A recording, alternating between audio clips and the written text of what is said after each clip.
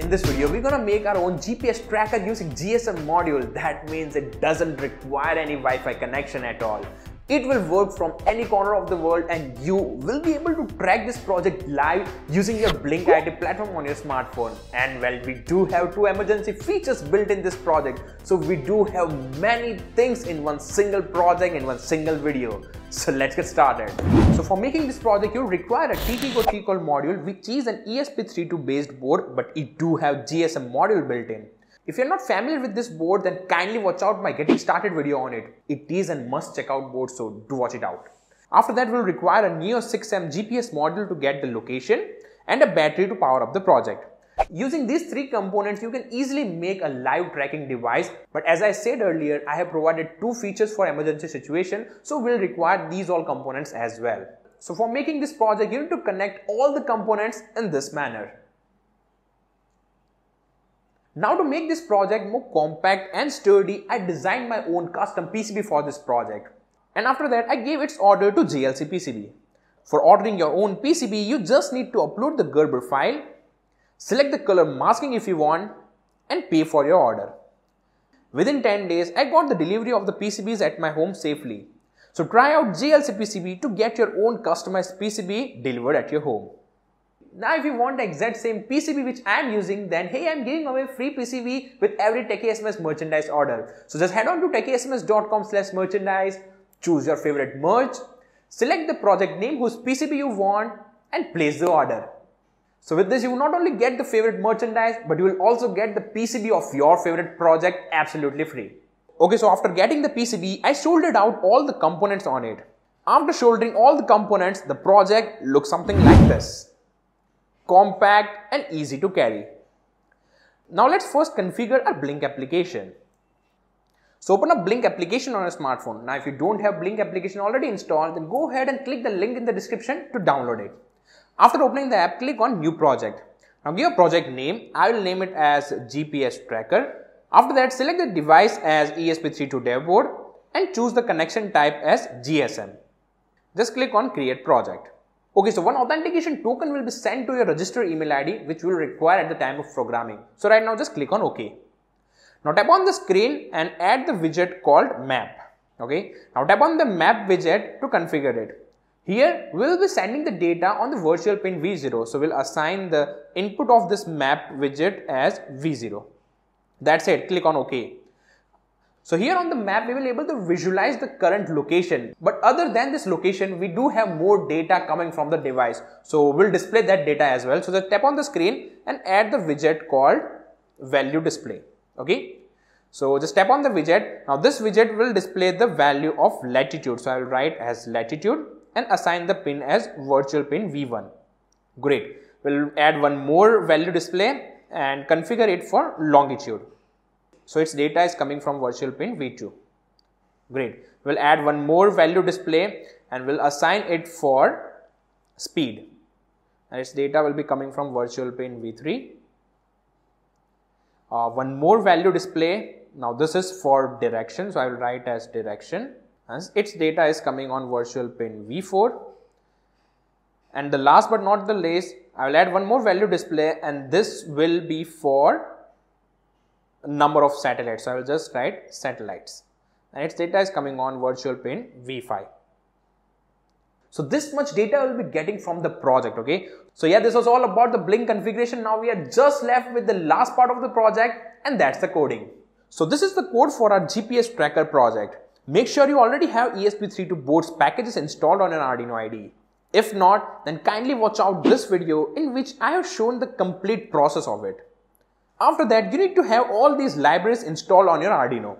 If you don't have any of this, then I have mentioned the respective links, so just download it and install it. Now, I will let you know what changes you have to make inside the code.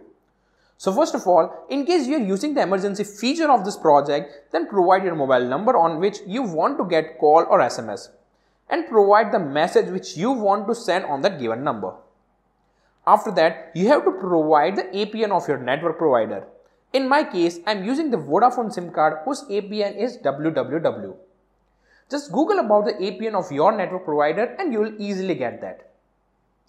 After that, you have to enter the authentication token of your Blynk project, which you must have got on your registered email ID. Just copy it and paste it here. That's it. This is all you need to change inside the code. Now just select the board as ESP32 module, select the right COM port and hit the upload button. Make sure you upload the code on the board without making any connection with it. Okay, so the code is successfully uploaded. Now if I power up this board using the switch, as you can see, it don't get powered up. It's because of its built-in power management IC. Here we have to press this button once to power up the module. Okay, so the LED on the board started blinking. Now just insert this module inside the PCB. After some time, the LED on the GPS module should also start blinking, which indicates that the module got connected with the satellites. But in my case, it is not blinking. It's because GPS generally don't work indoor. So just take out the project in some open space and the LED on the GPS module will start blinking. So now our project is ready for some actions. Now let's open up the Blynk app on your phone and observe the data. Just click on the play button to run this project. Amazing! We are getting all the data on the app and we are even getting the exact location on the map widget. But this is not interesting. Let's test in the real world. So what I will do, I'll just put my smartphone turned on and let's take this project on a long ride. I'll put this project inside my scooter and now let's enjoy the ride. As you can see, I'm getting the data with almost accurate figures, maybe its speed or direction.